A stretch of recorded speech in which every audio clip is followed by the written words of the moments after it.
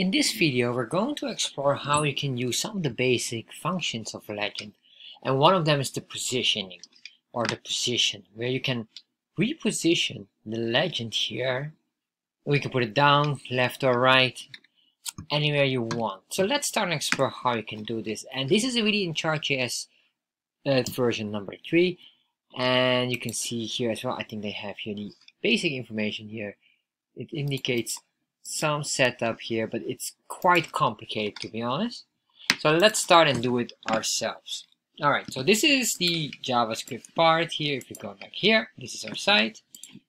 And we have here the HTML code. We will not touch anything here, but what we will do is we're going to explore here in this part here, all the JavaScript we need to explore here below.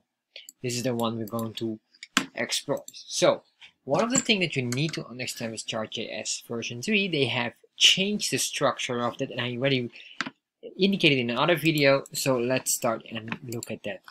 Alright, so we have the skills here. We're going here below, and then what we're going to do is we're going to put in here the plugins. And in plugins, we can now indicate what we want, and that's the legend. So they switched legend from options to legend directly to options, plugins, legend. Alright. And in here we can put in the options. So for example, if we would say here display and then we say false, that's a boolean, save that, go back here and then refresh here, you will see now it doesn't show the legend. However, in our case, we'll make this true, and by default it is also true.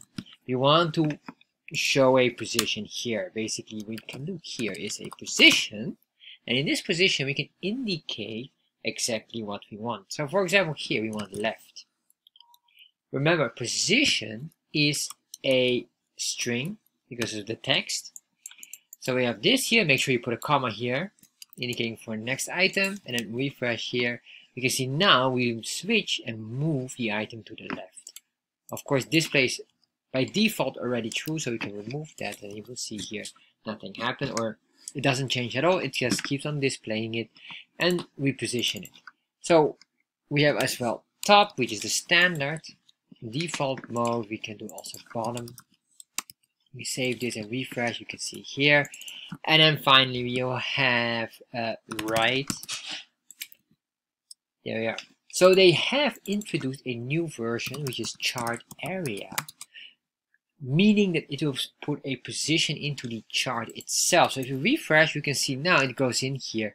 Is this practical? Currently, there's no information yet on how you can reposition it within the chart area, but this would mean it will be working within the canvas itself, and it keeps the chart in maximum size. This can be very useful if we can reposition eventually the legend all up here in the top, because if you would click here, as you can see here, it still works.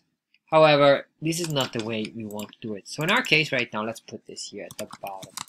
So once you save this, you can refresh here, and there you are.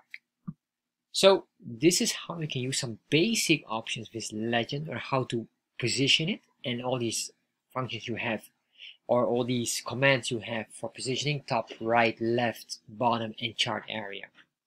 So if you like these kind of videos and like to learn more about ChartJS, check out the link in the description. In there you can find my course that goes deep within everything of ChartJS.